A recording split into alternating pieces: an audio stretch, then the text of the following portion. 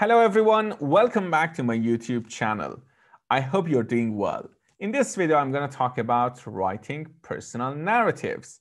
Let's get started. I adapted the materials from my perspectives, American literature, and I hope it helps. Let's talk about personal narrative. What is personal narrative? In personal narrative, the author tells a story about himself using a first-person point of view. First, you should begin by choosing an incident from your life that has shaped your view of the topic. So you will have a topic to talk about, and then you choose an experience or incident from your personal life. Then you develop that memory into a narrative, sequencing events so that they reveal how you acquired the view you now hold. So gradually you talk about events, first it happened, then that one, and you just connect it with the perspective that you have right now.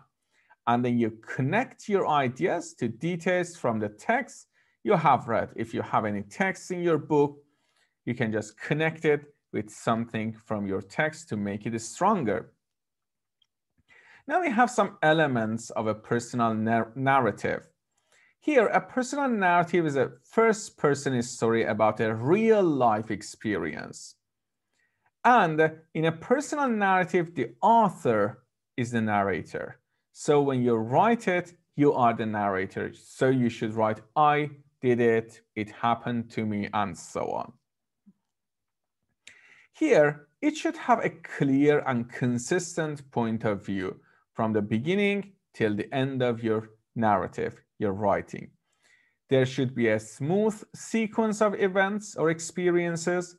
First it happened, then that one, after that, blah, blah, and so on. And then effective use of dialogue and or description to develop the events and characterize the people in the narrative. You should also have some dialogue to make it real, and probably the description that you have to develop the events and characterize the people. You should also talk about the people in your narrative. And then using precise words and sensory language to clarify experiences. When you use sensory language that show me, give me the same experience that you had, I can also understand your experiences. And then a conclusion that follows from and reflects on the events presented in the narrative. You should also have the conclusion in your narrative. And finally, you should proofread it to check the grammar and spelling. You should have error-free grammar and spelling. Now, let's talk about pre-writing and planning. Imagine that you have it for your school, so you have time to pre-write, to plan, and to establish the situation. First, you should reread the questions that you have in the prompt. Generally, you have a question from your teacher or from the task, and then you have to think about the text you have read and your own experiences, because generally they are relevant to a topic that you have in your school or probably in your exam. You should think about it and also your personal experiences. Then think about a situation that influenced your views on the topic. For example, let's say you have a topic about individualism. So think about a situation that affected your understanding on that topic in a positive way or a negative way. And then you have to break down the situation into consecutive events and then tell how you felt then and how you feel now. So you talk about first that happened and after that, blah, blah, and now how you feel now. Here, when you plan your writing, you can also follow this slide. First, for example, blah, blah happened, how I felt then, how I feel now about it, and after that, next, then, and finally. So have this draft for yourself to make it easier for you to write your narrative and connect the past with present. And then gather evidence. Your evidence for a personal narrative often springs from your own memories, so you are important here. It can be something simple, a memory that you have, or something complicated. It is just from you. And then draft, developing conflict also can help you. All narratives are driven by conflict, a struggle between opposing forces. So there is a struggle over there in your experience, and it starts from that conflict that you have. And the conflict may be internal or occurring within the thoughts and feelings of a narrator or person in the story. So the conflict might be also inside, might be internal. So you have it, nobody can see it, but you can see it. So it is your thoughts or probably your feeling. So we can talk about the conflict that you have in your feelings or in your opinion. Or alternatively, the struggle maybe is external or occurring between two people or between a person and an outside force. So pay attention when you think about the experiences that happen to you or one experience, pay attention also to the conflict, either internal or external. Inside you, in your thoughts or feelings, or external between you and another person, or external force, the situation. It makes it easier for you to write your personal narrative. And a story is more engaging for readers when the conflict is clearly developed using precise, exciting language. So when you have that conflict in your writing, in your narrative, it makes it exciting for the reader, for your teacher to follow it. And using precise, accurate language and also exciting language would make it even better for the reader. Now, let's talk about also following a story structure. All narratives follow a basic progression in which the conflict is introduced, developed, and resolved. So you should introduce the conflict, then you have to develop it, and then something should be resolved. The conflict should be resolved, should be solved. And as you write, decide which details of your narrative belong in each section of the plot.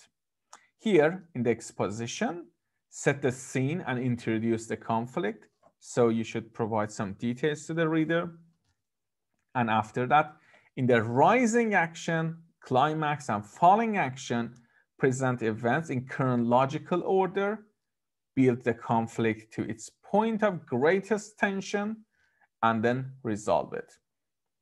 And after that, in the conclusion, reflect on the events described in the narrative. So first, just describe it, describe the conflict, and then develop the conflict to just take it to the climax, to the maximum level, and then you will have falling action, and after that to just go to the conclusion, which will be, which you just resolve the tension. Here, for example, in the book that I was teaching, Up From Slavery, and we had exposition, narrator arrives at Hampton, looking shabby after his travels. Head teacher fails to see him as an individual worthy of Hampton, her school. And then it is the exposition that we have over there. And after that, we have main part of narrative. We have rising action. For example, the head teacher orders narrator to sweep. He cleans the room thoroughly in the story that we have. Then we have the climax. Teacher evaluates the room that he cleaned. And then we have falling action over there. Teacher accepts the narrator. And then as a conclusion, adult narrator reflects on the incident and explains its importance. So in the reading passage that we had, we had these orders. Now, you should also organize your personal narrative. Here we have an organizer. You can pause this part of the video, or you can take this screenshot. And so when you write your narrative, you should have your exposition. Then think about main part of narrative, rising action, climax, falling action in your narrative, and then conclusion. It will definitely help you to organize your narrative perfectly. And then adding variety, precise words and phrases would make your writing much better. Here, as you know, the English language contains more than 1 million words. Nevertheless, as you read, you may find that only one word best fits your meaning for a certain detail. So always try to find the accurate words to describe your feeling or what you mean. And that's why if you have time, always use dictionaries, thesaurus to just make your vocabulary much better. And narrowing down language to choose precise words and phrases means finding the word or words that say exactly what you mean, which is important. And then read it. Over here, for example, we have some examples from the text that we had in our book. To me, it had been a long, eventful journey. But the first sight of the large 3-story brick school building seemed to have rewarded me for all that I had undergone in order to reach the place. As you see here, we have undergone. Undergone means experience, but it has a connotation of suffering. It suggests that the author had a journey that was long and difficult. So instead of that, you could have, the author could have written experience, but undergone just explained exactly what the author felt. Or in this example, and these are examples of a personal narrative. As you see, we have also I, to me, I felt, and so on. I felt that I could hardly blame her if she got the idea that I was a worthless loafer or tramp. As you see here, the precise nouns loafer and tramp combined with the adjective worthless reveal that the author, the text that we had, Washington's fears, it reveals Washington's fears about how the head teacher sees him. All right, let me move. And then let's write it. As you draft your personal narrative, carefully choose words that exactly express your feelings, actions, and observations. Here are a few examples that show the power of precise language. As you see here, we have simple sentences, simple language on the left, and more precise one on the right. For example, the meal was good. I wore a red top. We all felt sad. They walked up the road. Be careful, I said. Now here we have simple language. How about the right part? Can you just spend a few seconds to read them and pay attention to the differences? As you see, we have more precise language over there.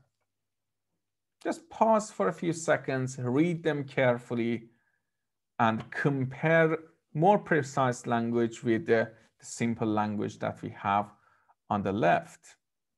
And in your writing, try to use more precise language. Try to use more precise language. Okay, now reflecting on events. The difference between a compelling personal narrative and a simple anecdote is that in a personal narrative, the narrator usually reflects on and comments on events from the past. So pay attention to it. It's different from a simple anecdote. Non-fiction narrative writers relate events in sequence, in order, but they also describe their feelings about those events and explain why and how those events were painful, instructive, or inspiring. So when you write your narrative, you should also pay attention to these points, explain how you felt, the events were painful, instructive, inspiring, or what. Now, connecting the past to the present, as we said, it is also another feature of personal narratives. Writers of strong personal narratives reflect on the importance of the stories they tell by connecting the past to the present. So there should be a connection because you want the reader to think about what you're writing. In any personal narrative, a reader must understand the importance of the memory being recalled. Why are you just sharing it with me? So I should understand that the importance of it. And for example, in the passage that we had in our book, Booker T. Washington connects his present self to his past self. He points out that although he has passed many exams in his life, the sweeping test was the most important because it allowed him to start his education at Hampton. This led, in turn, to his life as a teacher, an author, and an orator.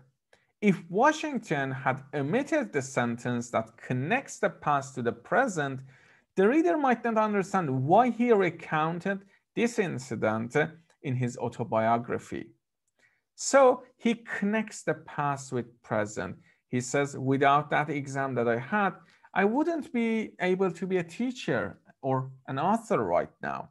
So he connects, he explains the importance of that event. And use the following steps to integrate your feelings into your narrative. Here, have you mentioned your then feeling from the chart, if you have a chart in your essay? If not, decide how you might work it into the narrative. Here we have some basic examples. For example, event happened, making me feel what? I was never more happy than when event happened. So try to just complete these phrases in your narrative to make it stronger. Remember that you may also show how you felt through dialogue or by describing actions or appearance. Here are some more sophisticated examples. I can't believe my luck. I moaned as blah, blah, blah. So you can also include some dialogue in your narrative. And for example, as event blah, blah event happened, my face got hot and my hands felt sweaty. Consider how to include your now feeling. This might appear near the event in question, or it might appear in your conclusion. Here also we have some examples. For example, I felt blah, blah when that event happened, although now it just seems funny. So you connect past with present to just emphasize on the event that happened to you. For example, here, although the events were traumatic at the time, looking back, I realized that they taught me a valuable lesson. So again, you connect past with present. And use precise words. Here, readers will better understand your feelings and ideas if you use powerful, precise words. Replace some of your feelings words with stronger, more precise choices. Use a dictionary to help you. And revising for evidence and elaboration would be the next step. Use sensory language. Return to your narrative and imagine that you are a stranger encountering your story for the first time. Imagine that's the first time. So decide whether any sections feel flat or uninteresting. Just make it interesting for the reader.